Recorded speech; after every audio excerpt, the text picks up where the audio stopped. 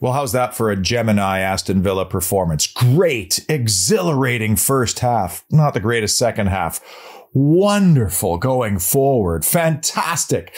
Not so good defending. This time we took a 2-goal lead. Last time we came from 2 goals down. I mean, this is Aston Villa. We're up, we're down. We're just not allowed to have nice things yet. The thing I feel in the end, though, is it's an opportunity missed. I mean, we had a 2-goal lead at home, closing in on halftime, and Leeds United, a team that ships an awful lot of goals without some of their key players. So I wanted to introduce you to a very Gemini-like whiskey. This is proper Canadian whiskey. This is as Canadian as freedom-loving truck drivers. It's called Alberta Premium Rye, and it's cask strength. Strong. 65 proof. Oh, so strong, but yet subtle. It's sweet and yet still a little bit salty. The perfect kind of whiskey to enjoy as we review Aston Villa 3, Leeds United 3.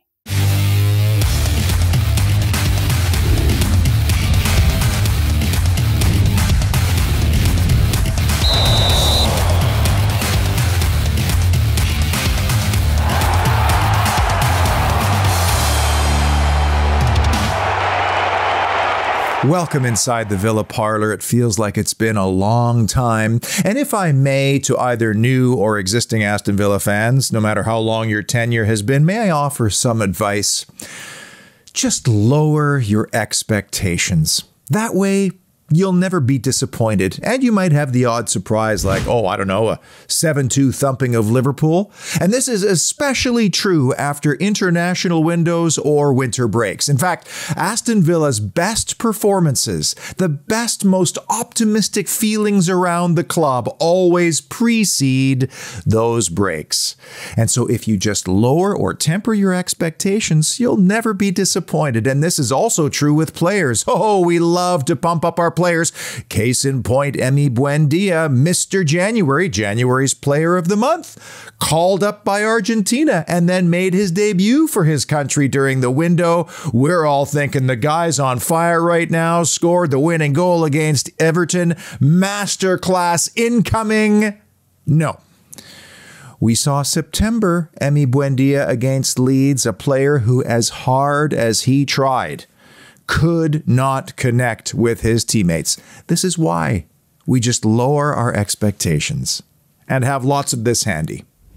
Let's crack on then with the Holy Trinity, the 3 big issues or moments that defined Villa 3, Leeds 3, starting with the key statistics in a game that saw the visitors take 61% of the possession. Maybe that's not a surprise. Villa decent in some of the other areas, including expected goals. More than 2-to-1 duels won. 38 were on the ground, 14 in the air. Pass success percentage poor again for Villa at home. Accurate crosses, though, 5, which was 33% rate. Matty Cash 2 for 2, Luka Dean only 1 for 7, and 9 successful dribbles. When you look at successful dribbles, accurate crosses, and the duels won, it kind of looks like Villa won a lot of the little battles without winning the ultimate war.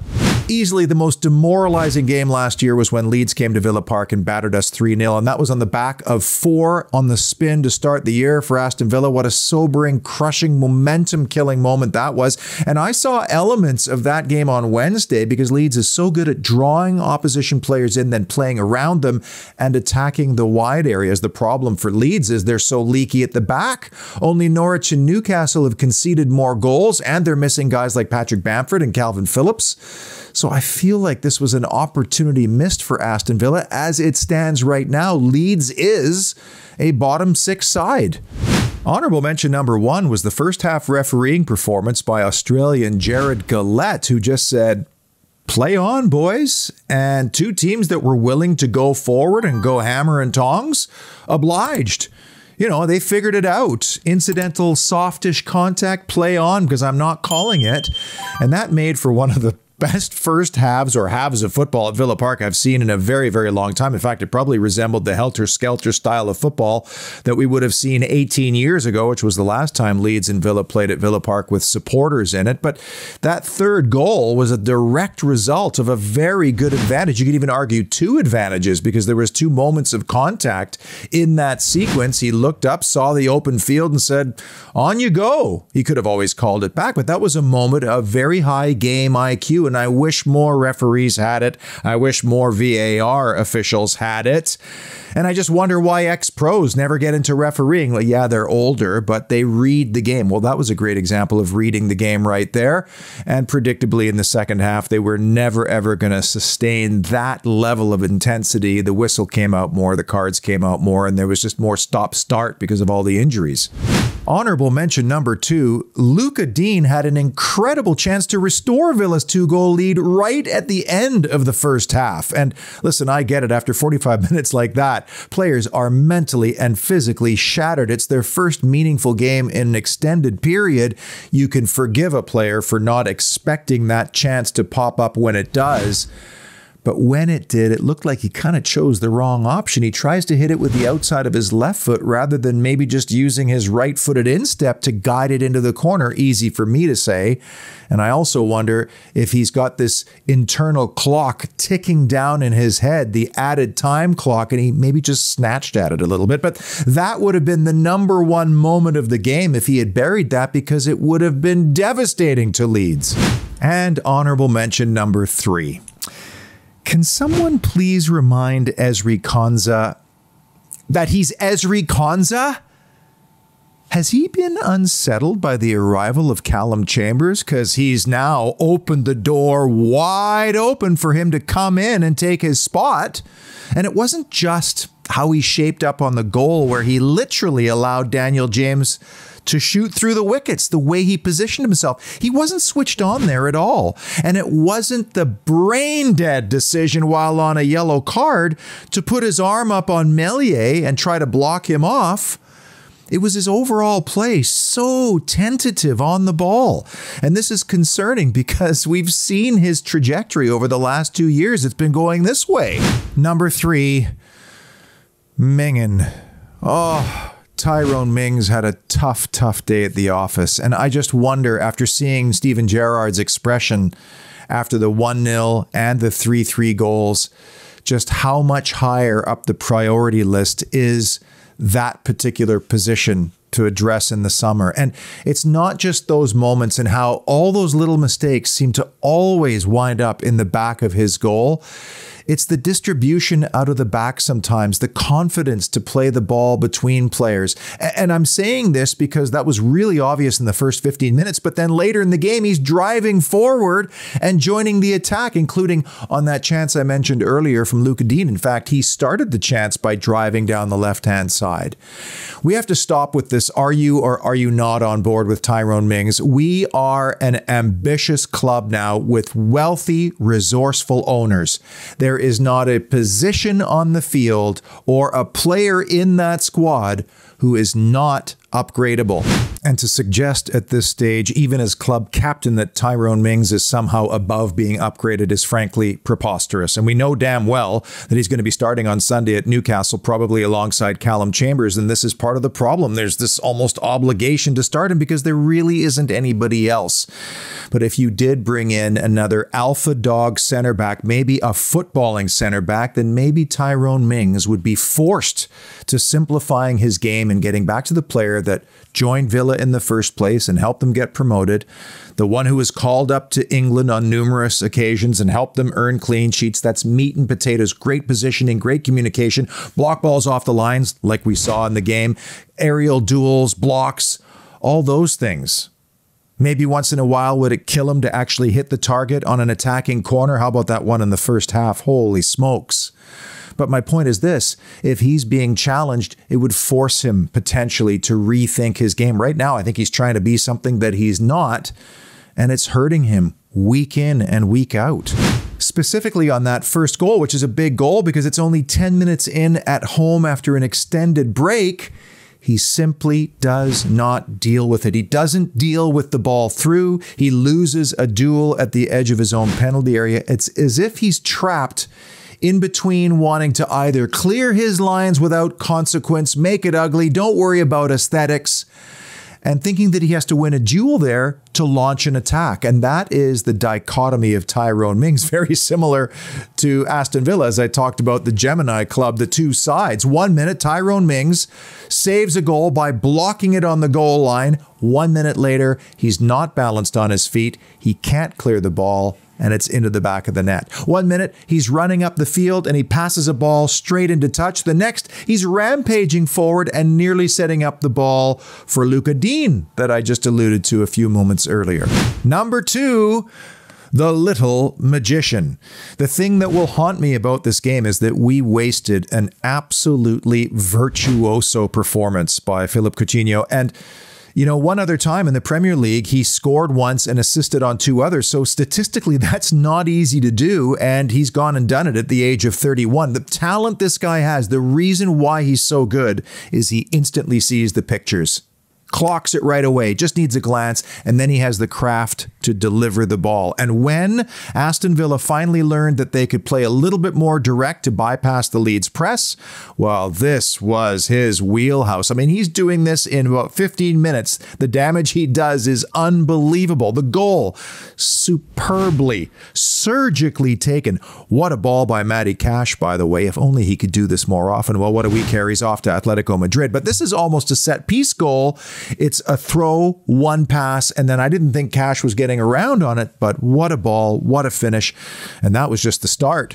The split ball for Ramsey is absolutely perfect. He has one glance before he lays it on a platter. And we have to also give credit to Jacob Ramsey, JJ, for becoming that player that this club has needed for such a long time. Every club needs a midfielder like this, the one that knows when to release and become the third man in or that extra overloading forward. And that is what he is seeing now. And the two of them are starting to understand one another. They've combined for 4 goals already between them, and long may that continue. And then the 3-1 goal was just about delaying. He's so comfortable, even in traffic, just taking that little pocket of space, surveying. Everybody in blue is afraid to close him down. And in that time, a teammate makes a fantastic run, which I'll talk about in just a second. And when that happens, it opens up, and all he has to do is switch it and play it into a path for Ramsey again. And just on that goal, I want to point out why Ollie Watkins is so valuable in this system and why he's combining so well, even if he isn't scoring. I cannot believe what I'm reading on Twitter. I'm just like, nobody understands what a number 9 needs to do. It is not just about scoring goals. And on the goal, watch as he drags the Leeds defender completely over with him because he makes the right run. And that rolls out the red carpet for Jacob Ramsey to run into. Ollie Watkins, I thought, was going to get the return pass from Ramsey for a tap-in. Ramsey's too confident right now. He smashes it in, no problem. But Watkins does all the work, in addition to, by the way, creating 3 chances. Most out of anybody on the field, and yet everybody's saying, well, he's lazy, there's something wrong with him, on all this stuff. It drives me nuts. But back to the original point on Philippe Coutinho. He's a game changer. Aston Villa need to do everything they can to lock this guy down for a couple of more years in the summer. And can we please start to just let him take free kicks in dangerous areas around the box? I mean, even by Austin McPhee's standard, that 51st minute free kick was just a little bit too avant-garde. And the Holy Trinity's number 1 big issue or moment that defined Villa 3, Leeds 3, the 3-2 goal. Oh, the 3-2 goal. Were you thinking it just before then? The euphoria, the adrenaline, the exhilaration of what was happening. You were thinking it. I know you were. How much? How many? Leeds is leaky. That goalkeeper has allowed more goals than any other in the Premier League this season. Can we get a hat-trick for JJ? Can Ollie Watkins get off the schneid? I know all those things were going through people's heads. But I've been in the game a long time. I've coached a lot. The voice inside my head, the pragmatic one, was screaming at me, the next goal is critical, and you absolutely cannot allow it in first half stoppage time. Heck, you might have been thinking the same thing watching from the television or the terraces, wherever you were watching it from. and they allowed it. And so it doesn't matter what the run of play looked like. Leeds could have been up 2-0 quite easily, hitting the crossbar, Daniel James. I mean, Villa was lucky they weren't down 2 or maybe even 3, and how that might have changed the psychology of the game. But none of that matters. The deserveds, the what-ifs, none of that. When you have a 3-1 lead, you got to take it to the locker room, because the difference psychologically between 3-1 and 3-2 for both managers' team talks is stark. And then this happens. And by my count, that's 9 Aston Villa players in their own penalty area, not including Emi Martinez. And when the ball is deflected and looped over, there are 6 Villa players in their own 6-yard box facing their own goal. And the 2 Leeds players cause enough problems for it to go in. I just don't understand the plan and why Emi Buendia, the shortest guy in the field, is the one who ultimately is challenging for the ball under the shadow of his crossbar. And here's another personal pet peeve, but in my opinion, if you can't block it outright and snuff it out, let it go. Because when you deflect it, you cause more problems. You change the trajectory, the speed of the ball. And it happened twice. Happened here, and John McGinn deflected the corner that led to the 3-3 goal. Again, I'm sure that's a factor in it. Let it go. The keeper's clocked it. The center back has clocked it. Don't change the angle of the cross at the last second. You have to understand the circumstances at the time, and I really wish Aston Villa had approached the final few moments of first half stoppage time the way they approached those 8 minutes of second half stoppage time, which was conservative, almost to the point of paranoia, to the point of kind of time killy a little bit. And you also have to go back 30 seconds before the goal and saw what led up to that chance for Leeds, because Villa had a good spell of possession going in its own third. Leeds couldn't catch them with their press. They were probably tired. Villa was working it around from one side to the other. It comes out to Matty Cash, and he plays a hopeful ball in the direction of Ollie Watkins. I don't know if Watkins wasn't expecting it. Usually he's pretty good 1v2, 1v3, reeling those in, holding them up. But on this occasion, he didn't get there. And from that moment, the ball goes back into Villa's third, and it's 3-2. And Villa need to learn from these moments if they're seriously going to climb up the table. We'll close with the subcategories we're watching all season long, including the record at Villa Park. 2 draws in a row means they're now 15 out of a possible 33 points. Austin McPhee set pieces took a hit with the concession of the 3-3 goal from a corner, and Leeds is in the bottom 6 when Villa have played bottom 6 teams. At that time, they've earned 11 out of a possible 18 points. Newcastle's not going to be easy. They're not bad at home. They've got a little run going. Alain Saint-Maximin seems to be unplayable at the moment. No Ezri Konsa. Let's see about Emi Buendia, and hopefully Philippe Coutinho's feeling okay as well. I'm just going to watch the Jacob Ramsey goals over and over and over until then. And until then, as always, stay well and up the mighty Villa.